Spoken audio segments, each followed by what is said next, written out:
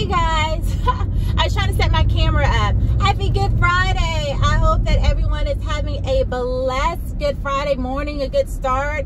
And I just wanted to come on and talk to you about how do you endure suffering. We know that Jesus was obedient to the cross. He was really obedient to what? Death. He followed the Father's instruction. He said, not my will, but your will, Father. And he carried out his assignment. You know, but how do you behave in fiery trials? Because we know that fiery trials are there to make us stronger and to grow in our faith and to look more like our risen Savior.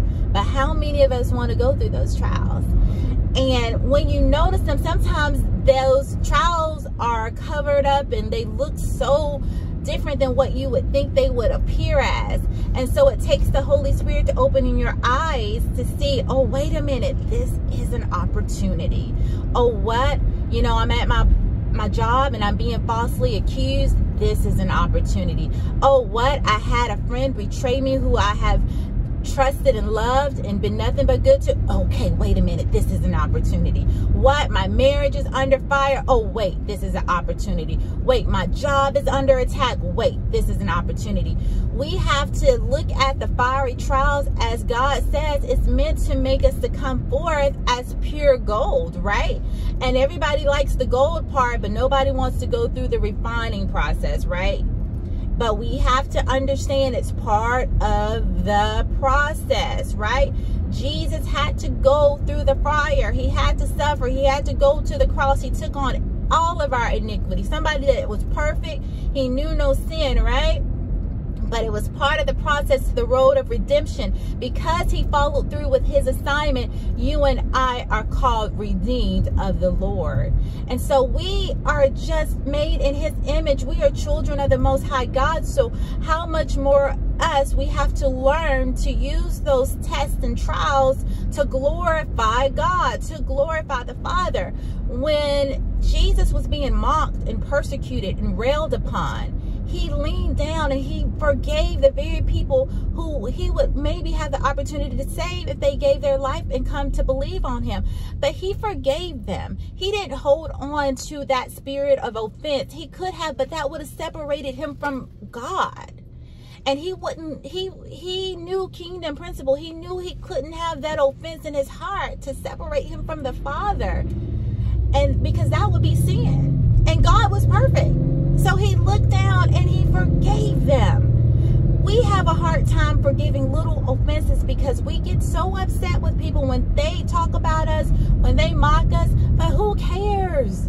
You cannot let those kinds of things get into your heart. The Bible says, guard your heart with all diligence. So I say that to you today, guard your heart. You know, when people accuse you, think about Joseph. Joseph went from the pit to the jail cell.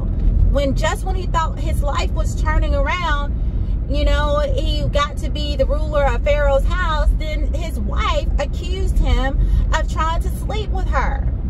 And then he went to jail. I mean, Joseph never complained in any of this, but he always gave God glory. He still served the Most High God.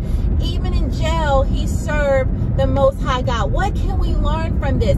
When you're accused, as Jesus and Joseph were accused, wrongfully accused, you have to sometimes just wait, not try to defend yourself, but let God be your vindicator, because time always tells the story. But we sometimes want to vindicate ourselves. We want everybody to know our side of the story, but it's not always wisdom to do so.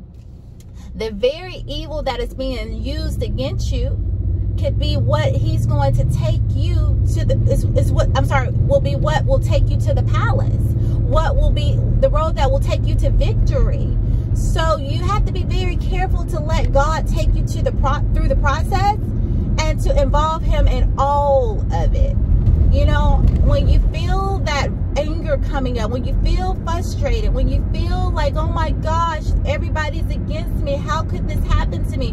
When you have a health issue, take it before the Lord and ask him to give you the strength to endure what it is that he is doing in that hour with you. What are the lessons that you want me to learn? Lord, teach me what it is so I don't miss this opportunity.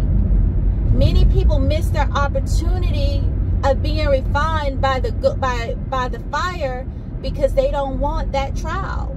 Now, let's face it, nobody wants the trial. Jesus didn't even want to go to the cross. He said, Father, if you could take this cup from me, but never mind what I think, never mind what this flesh wants. Let your will be, Father. Let your will be, not mine.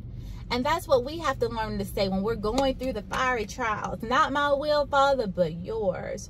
So I want you to say that today. Whatever it is that you're going through, not my will, Father, but your will. And don't complain about your test. Don't complain about your trial, but give it to God. Have a spirit of joy.